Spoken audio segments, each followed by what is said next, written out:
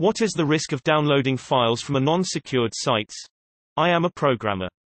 I recently developed an automation tool that periodically downloads couple of files over a non-secured HTTP URL. Two files are a text file that is very tiny, under 10 kilobytes, which has details about the version, checksum of the main file, the relative path from where to download, size of the file, etc. A compressed zip file that contains a bunch of DAT files which are actual files of interest. Now the InfoSec team is raising questions on downloading the content from a HTTP site instead of HTTPS. The host doesn't support HTTPS for whatever reasons. My question is, how risky is the content to download from the site considering the following things. Host is a popular antivirus product, McAfee, download.ni.com. It's a direct download without any authorization.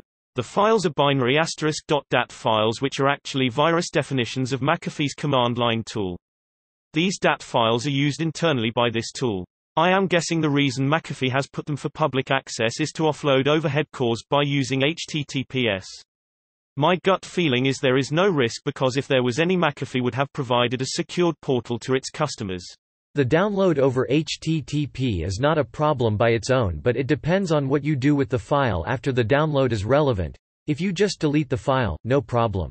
If you download an executable from a seemingly trusted site and run it, bad idea since it might have been manipulated during the transit or the attacker made you access a different server than intended.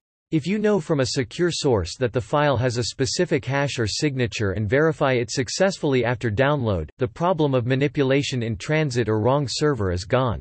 In your specific case, the files might have some signature which is checked by the program they are intended for.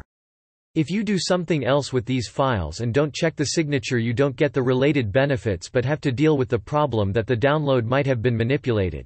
Apart from that, just because something is downloaded over HTTPS, it is not automatically safe either. Only the problem that the download might have been manipulated in transit or that you've accessed the attacker's server instead is gone. It is still possible that the file was already bad on the trusted server because the server was hacked or that you've blindly connected to some arbitrary server to download some files.